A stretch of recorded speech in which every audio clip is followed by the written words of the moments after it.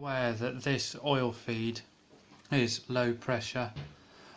These 4 galleries spray oil up into the head, and they hit a chamfer in the head and spray across all the valves.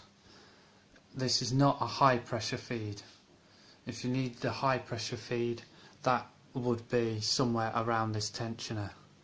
Right, so we've had a question on what size thread the oil feed to the turbo is. We always use this bit.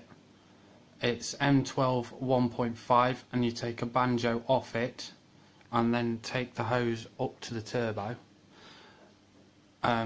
If you have a water cooled one, you can use this one. This is M18 1.5, and that's the one that we use for draining the coolant back. And on the thermostat housing, which on some of them they have a bolt in, but these don't, we use one of these for the feed. And then obviously the oil return is fitted in the sump, which is in the previous video that I've done.